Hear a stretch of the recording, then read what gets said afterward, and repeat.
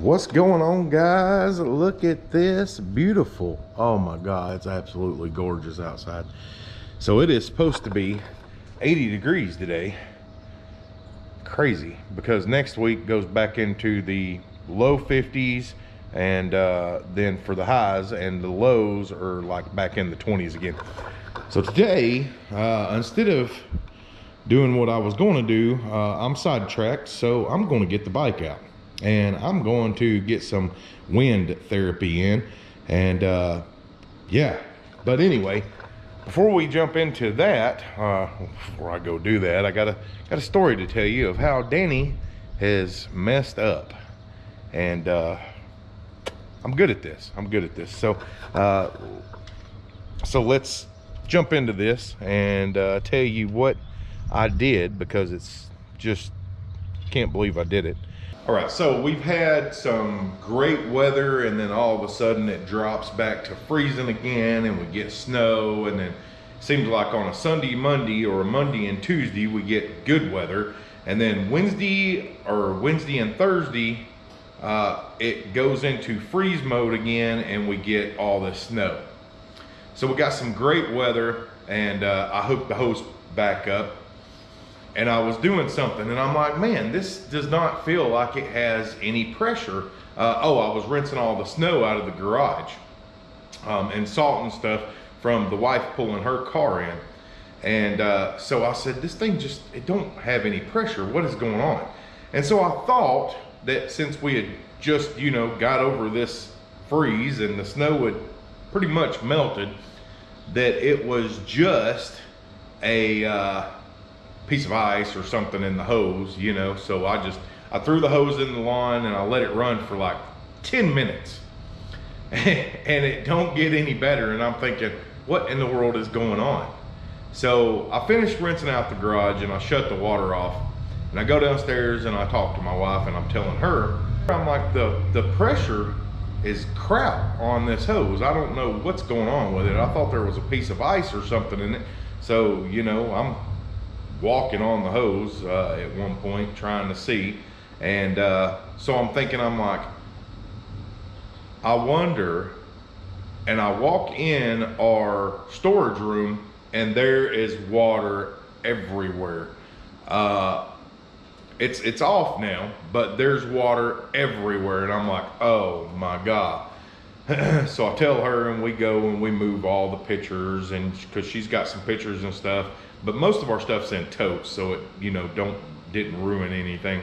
But there's water all filled up on top of the totes. The water's running down the wall. I mean, just water every freaking where. So what had happened was, we all know what happened. So I was an idiot and left the hose hooked up before the last snowstorm, and yeah, so this is what we get. This is my hose that goes into my house through my basement, and stop this. And so there it is. So this is, this was literally right on the other side of the wall, barely on the other side of the wall. So like, here's the wall, and this is where it was. And I was like, what in the world? And sure enough, I busted the stupid line. So I ended up, getting water everywhere in our storage room. And so we got that cleaned up and got this replaced. But let me tell you something. If you didn't know, this is the main reason why you do not leave your hose pipes, or your garden hoses, whatever you call them, hooked up to your garden hose, because it will back pressure into there. And even though the opening for this valve is up here, it still kept water in there, and it froze and expanded and busted this pipe open.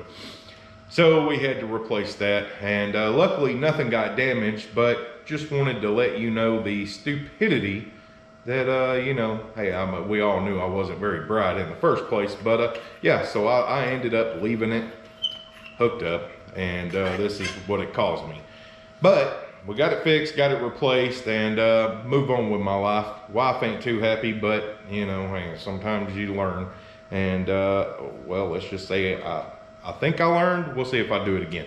But I've never had this issue. I've never did something like this, but here we are.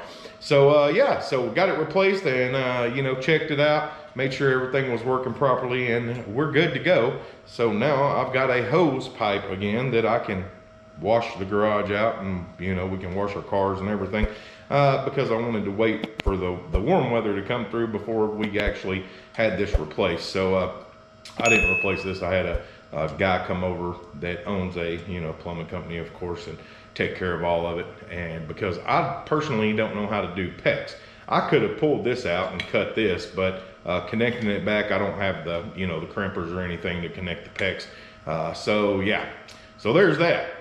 We've also got the new Milwaukee underbody light that I will be showing you. This thing is going to be totally awesome for everything, because I could have really used this for so many things, especially when I redid the whole front end on the truck.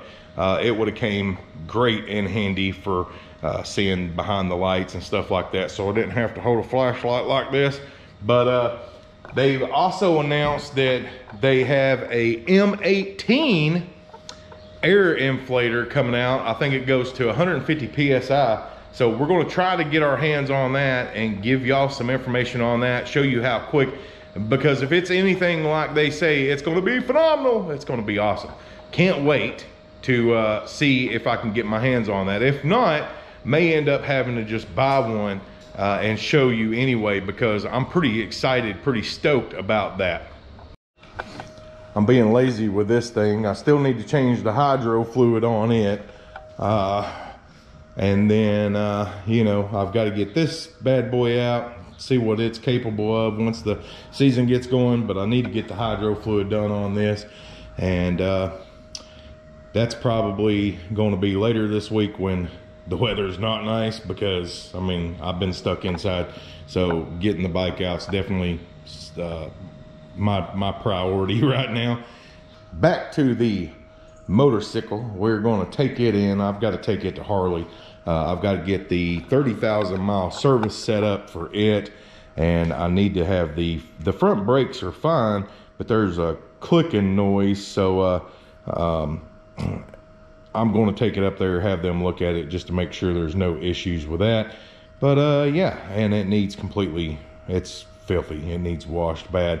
So may come home today and wash it, but probably not, because they're going to come pick it up for the 30,000 mile service later on this week.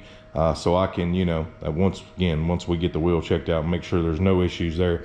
But we're going to schedule that and get that done and out of the way and get ready for riding season coming up. But absolutely gorgeous day today. You know what this means. It's 80 degrees. It's probably 70 out here right now. I mean, it's a little windy, about 10 mile an hour winds, but it is absolutely gorgeous. So we're going to get everything set up, get everything done, and take the bike out, move on with our day, learn from our mistakes of messing the hose up. And yeah, so I hope everybody has a good week. You know, 50 degrees, man, for the lows, and this 70 degree weather is going to make the soil temps go up. But then, you know, after we're supposed to get rain Saturday, Sunday, then snow Monday again, and then we're back into the 50s for a high and back into the 20s as a low. So it's definitely coming, but it seems like it's going to be probably toward the end of March or, you know, April time before we actually get out here and get to mowing. So anyway, that's going to do it for this video. Don't forget to like, comment, subscribe. I will see you in the next one.